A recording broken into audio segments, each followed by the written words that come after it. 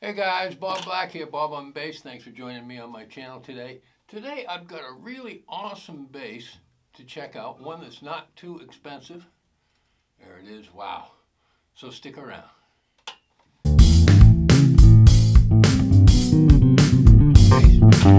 Okay, so today we've got the Ray 24.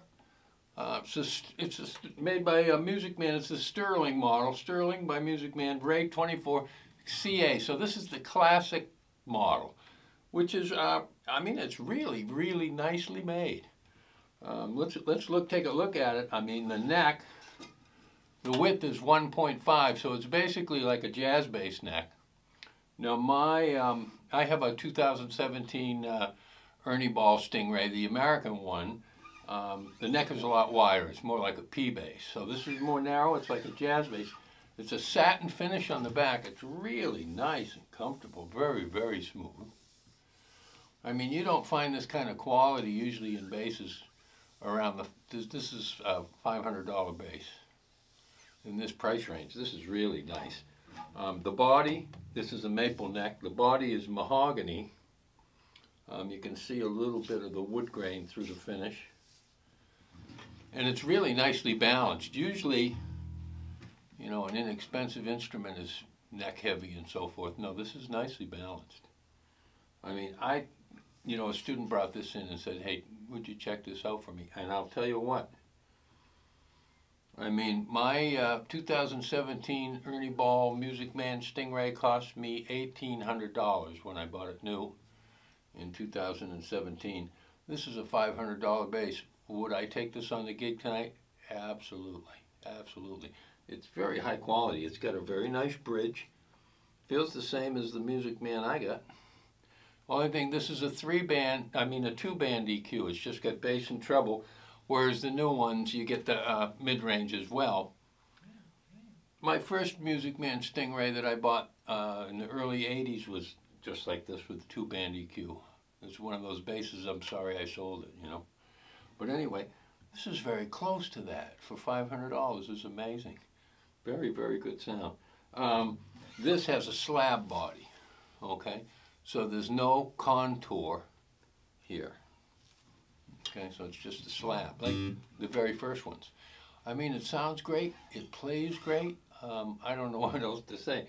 But anyway, let's take a listen to it.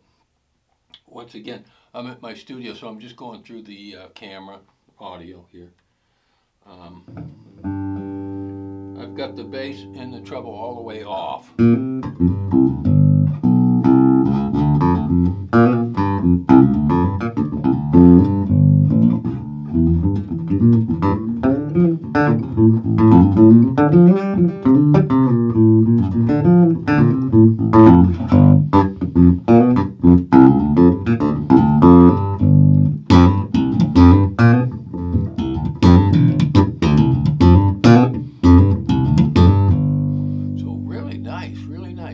Play any kind of music on this. A lot of people think that the Music Man Stingray type basses are, you know, you can only do that certain sound, but it's not really true.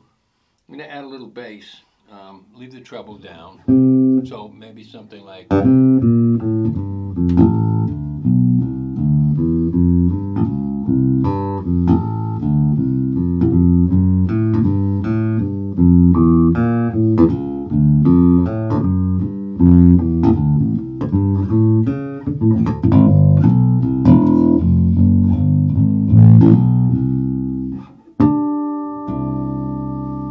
Nice, plays great. Okay, so that's with the bass halfway up. Let's take that back to 0. Let's put the treble halfway up. Now this is a sound that, well, some people like it. Some people will buy a Stingray just for that sound. For me, it's not my favorite.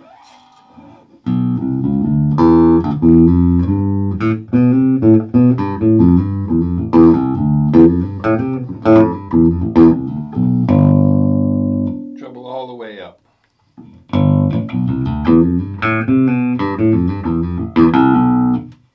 Let's put the bass all the way up. We didn't do that.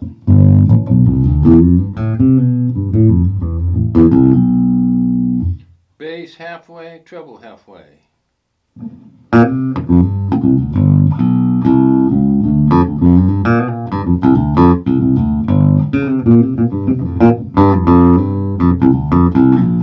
that's going to cut through any mix, I'll tell you right now. That sounds great. Let's put on a little rhythm and play along. What I like is probably have the bass halfway up, maybe just a little treble.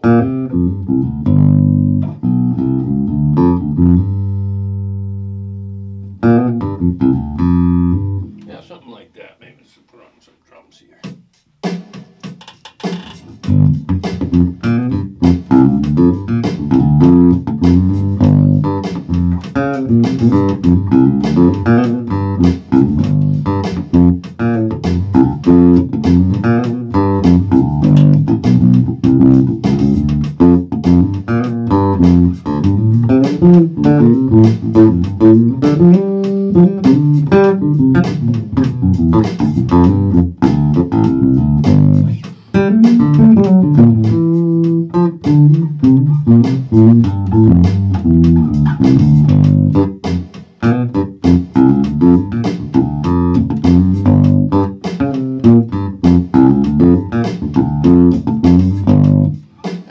Awesome.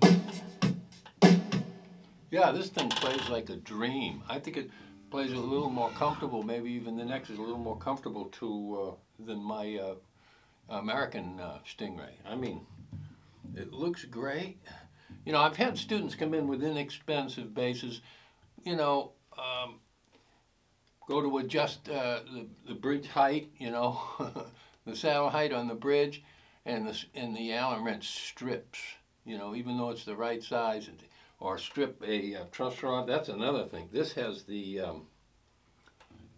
wheel right here. What an awesome way to adjust the truss rod. So, for $500, this thing is an absolute steal. I play this on every gig. I play this in the studio. No problem. I love this bass. This is a great, great buy. Anyway. Thanks for joining on my channel, guys. Please hit the like and subscribe button, please. Show some support for my channel here, and I'll just keep coming out with videos for you. Thanks for joining me.